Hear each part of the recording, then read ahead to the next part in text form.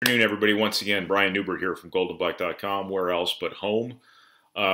This will be day 3 of our potentially daily goldenblack.com simulcasts. I'm going to just start calling them the Daily Quarantine. That sounds a lot better.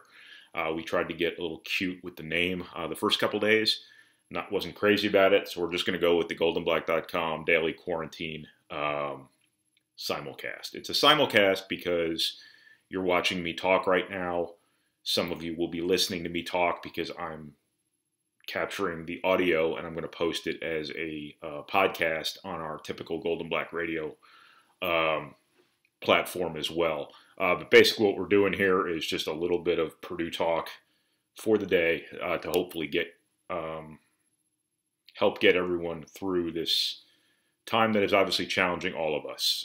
So I'm just going to pick a Purdue topic either every day or on a pretty close to regular basis and just talk. And hopefully it entertains you. Hopefully it gives you something to buy the time, whatever it may be.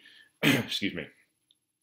It is brought to you by our sponsors, once again, Follett's Purdue Bookstores, Purdue Federal Credit Union, the 6th Street Dive Restaurant, First Source Bank, East End Grill, and the Charters Team Remaxability Plus. I know I'm not supposed to touch my face. My apologies. Wanted to remind you, regarding our sponsors, the 6th Street Dive Restaurant is open for carryout orders, as are our longtime friends of the family, Arnie's and Bruno's in West Lafayette and Lafayette. Just want to keep reminding you to please keep them in mind when you're looking for carryout, when you're looking to support our local businesses, whatever it may be.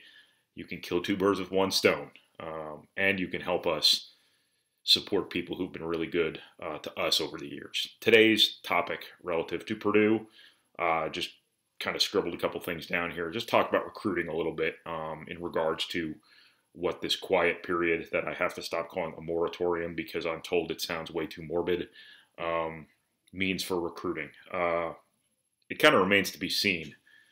This is sort of unprecedented in probably the history of college sports, certainly in modern recruiting times, but basketball, I think, is of the 2 major sports, being basketball and football, obviously. I think basketball is the one where things are much more different because of this. Obviously, there will be no spring recruiting here.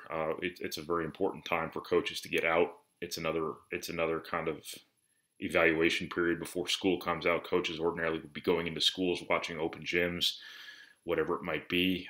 Coaches could start doing in-home visits pretty soon. I'm not sure quite yet, but pretty soon nonetheless. There is still a window for junior year official visits now that is now off.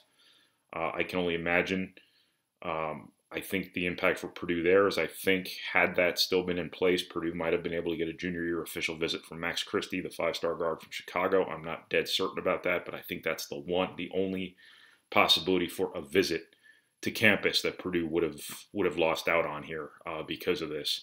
There will not be an evaluation period this April, which is really significant. I think it's significant more for the guys who don't necessarily have their offers yet. I think junior college players are in a real pickle here because this is their time of year.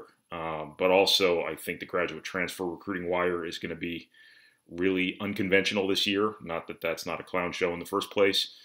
But not having a spring evaluation period is pretty significant because that's obviously the time of year when coaches go out to all the grassroots events that one weekend they now have in April. A lot of offers are extended then. A lot of kids are seen for the first time. A lot of guys kind of get their names out there then, but also a lot of guys get noticed then and then recruited even more seriously thereafter and into July. And that's kind of where the process starts for a lot of guys.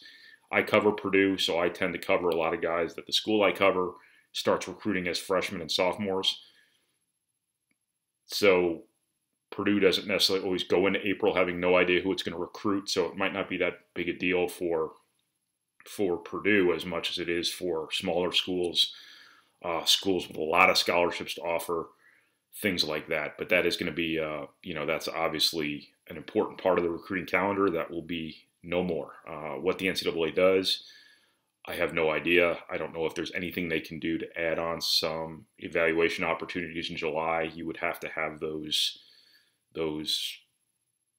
kind of events organized by now to be able to know whether or not you can let coaches go to them. Also, we're taking it for granted there's going to be a July. Obviously, this is kind of a day-to-day deal for all of us here. Nobody quite knows when some measure of normalcy is going to return here. So expecting there to be a traditional July this year is probably expecting an awful lot because we just don't know at this point. But not having a spring evaluation period at the very least is obviously a very significant change in the calendar. Switching to football here, football, I don't know how big of a deal this necessarily is for football, assuming normalcy does return at some point in the near future. Spring is a big time for unofficial visits. Everything in football recruiting nowadays moves so much faster than it did 5 years ago. June has already become the new December and January. It won't be long before April becomes the new June. It's just going that way. It's going the way of basketball recruiting, which is probably not the healthiest thing in the world, but that's just the way of the world. This is a very important time, typically, to get guys on campus for unofficial visits. To recruit them, potentially get them, but also, in some cases, for the really high-end guys to kind of jockey for position to get those June official visits. This is a pretty important time on the calendar for unofficial visits. Purdue did get a really big junior day in before this quiet period took hold. It lost out on a lot of March visits, I'm quite certain. It lost out on a lot of April visits, but again, this is the condition on the ground for everybody. So I don't know if anybody really has an advantage necessarily. If normalcy does return in time for June, everything's fine. Because June, again, is when the majority of these guys now who are going to sign early in December are going to take their official visits. A lot of them are going to commit. Purdue the last couple of years is a good example. They've had the majority of the recruiting classes in place by the start of September. I shouldn't say the majority, probably at least half. So if June as we know it takes place this year, I don't know if you really feel much effect. The big thing too, though, is as things get moving faster and faster in football recruiting, you did kind of wonder if these guys can't take visits, are they just going to say to hell with it and make a commitment?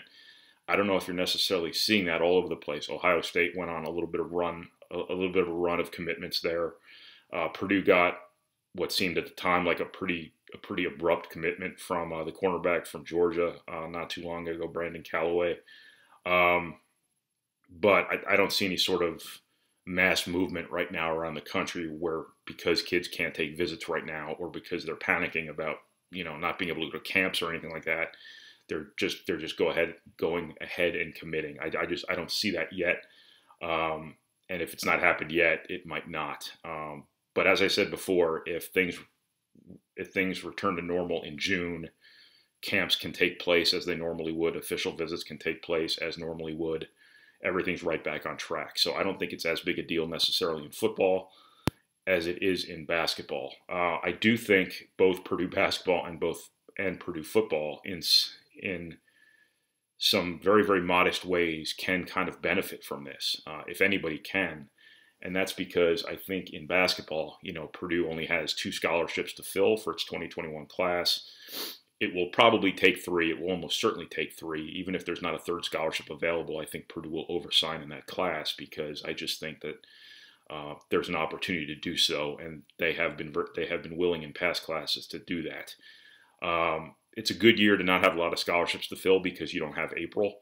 You don't know what you're going to have from an evaluation perspective, but also because Purdue has been in on all of these guys in 2021 for so long. And you probably, if you follow recruiting, you already know all the names. Purdue's already got Caleb First committed, so you have 2 spots to fill, basically, probably 3 spots to fill, but on paper 2, you already have one of them filled, so that's 50% of your class for all you math majors out there are already accounted for. Obviously, Trey Kaufman, as a player Purdue's been in on for an awful long time, has been in a very good position with. It was easy to kind of presume that when Purdue got Caleb First, that was probably it for Trey Kaufman. I don't know if that's necessarily reality. Purdue's continuing to recruit him. Um, whether or not having a player already of a similar positional profile is a deterrent for him, that's kind of the $1,000,000 question there. But Purdue's been in on him forever. Max Christie, the 5-star guard from Chicago, again, another guy who Purdue's been in on for years. Blake Wesley up in South Bend, a guy Purdue's been in on for a very, very long time. Obviously, probably the name top of mind for most people has been Harrison Ingram, the 5-star from Dallas, who officially visited a couple weeks ago. I think Purdue's in a really good spot there. I have an update on him on goldenblack.com right now. I don't know if it really affects him at all. Purdue did a really good job at the official visit, has done a really good job recruiting, period. I think they're right there for him.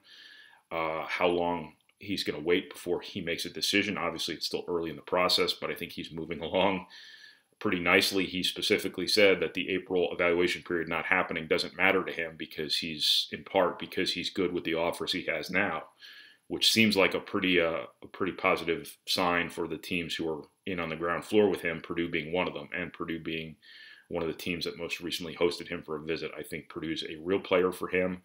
How long that's going to take for him to reach a decision one way or another, I have no idea. But Purdue's been on him forever. They've already had him on campus. It's not like they had to go out trying to find him this spring or something like that. I still think Luke Goody is an offer possibility for Purdue. The shooting guard up in Fort Wayne, Purdue, if Purdue doesn't know everything it needs to know by now about Luke Goody, then I don't know what it's been doing, but it does. And it wouldn't surprise me at all if Purdue came in with an offer at some point in time. Now, whether Purdue can still get him when it's the 12th or 13th offer as opposed to the 1st or 2nd, I don't know. Caleb First would really help them there because those two are really good friends. I do think Luke Goody really likes Purdue. We'll see what happens there if Purdue does offer him. Kind of moving on to football, how can this potentially help? One other small point to make about basketball. The junior year official visits have been enormous for Purdue. Purdue has had Kaufman, Caleb First, Harrison Ingram, and Blake Wesley all on campus ready for official visits. And when you look at what happened last year when Purdue had Jaden Ivey and Ethan Morton make junior year official visits, Hunter Dickinson and a couple other guys did as well. Purdue got Ethan Morton and Jaden Ivey earlier than anybody expected this time of year.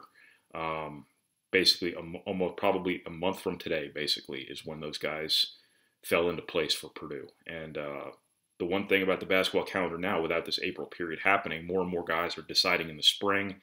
You wonder if Purdue might not be on the verge of having the same sort of spring now as it did last year, in which case that would be really good news because Jaden Ivey and Ethan Morton last year are absolute studs.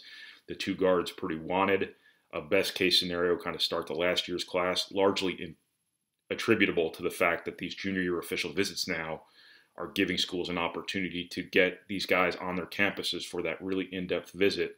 Purdue always does a pretty good job with its visits, and if history repeats itself there, perhaps Purdue does get a second commitment before the traditional spring evaluation period would even happen. I'm only speculating there based on last year's precedent, but I don't know what's different about this year as opposed to last year. Obviously, every individual year is different. Every individual kid is different, so predicting what's going to happen now based off what happened before is probably a bit of a fool's endeavor, but I'm just mentioning it to keep the possibility top of mind here. Kind of moving on to football. Can Purdue benefit from this? Probably.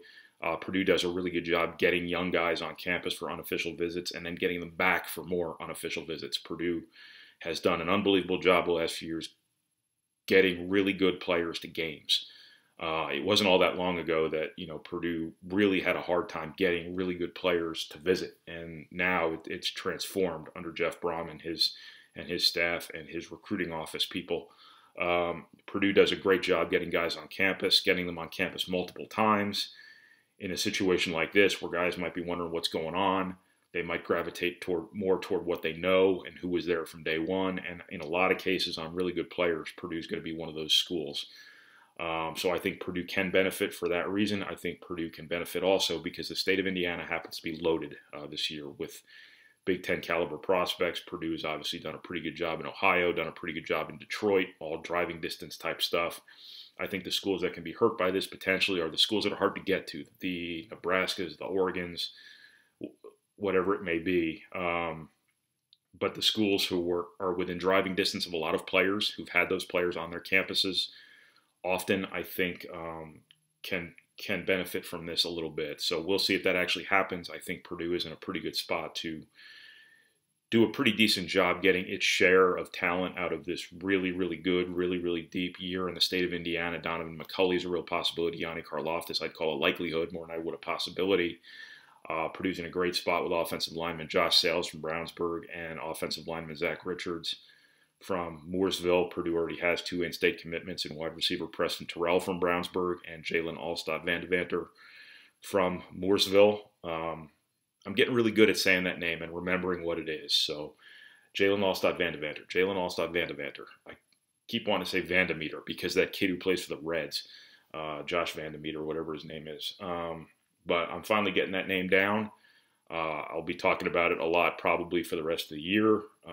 And whatever other recruits Purdue gets in basketball and football, we'll see what impact this all has. But it is very possible Purdue can benefit in both sports from this, very, very unfortunate, very, very unprecedented situation we are all living through here. So those are kind of my thoughts for the day on Purdue recruiting. It's my intent to keep these things under 15 minutes because we've been getting a little obnoxious the first 2 days. I think we went like 25 and 22 minutes, which is just insufferable. I don't know how you people listen to me for that long.